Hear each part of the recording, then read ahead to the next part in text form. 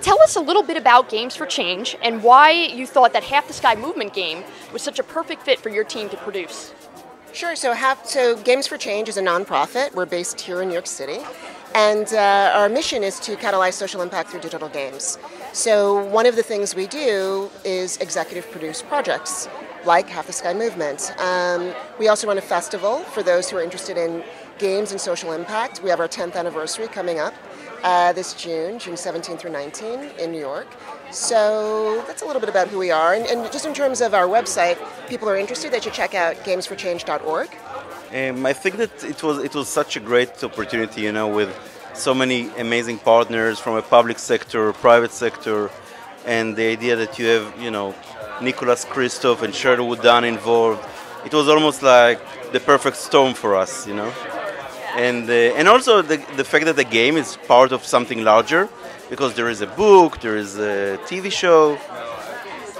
It was very interesting for us. As far as women's rights go, what are the specific concerns that the game addresses?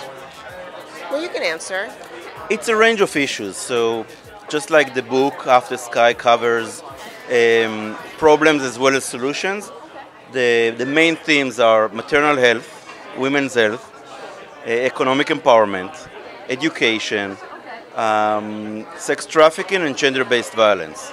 So it's a range of issues, and we're trying to touch on all of them, but also show what are the solutions and which non-profits are working on the ground every day to tackle those issues. What's the development process like in terms of producing the game? Whoa. Loaded question. We were just talking about it earlier. I mean, it's essentially been about 1 year, almost exactly, between finding, securing the first bit of funding for the game to now actually getting to launch. So the development process, let's say that the process to find the money was 3 times as long or twice as long as the process of actually going into development. And one of the things that we should mention, which is Games for Change is the executive producer. We're not a game studio.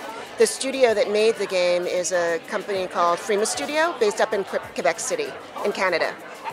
And they're going to be here, so you should talk to them, absolutely. I mean, the one thing I would say that we were very lucky to have Zynga, who is, this is the company that is now leading the Facebook game space, to be supportive and very helpful from testing to advice to help us with distribution. So that was a big boost to the whole project. Excellent. Well, thank you guys so much for taking the time to answer some questions, and you're backing a great thing, and we all thank you very, very much. Thank you.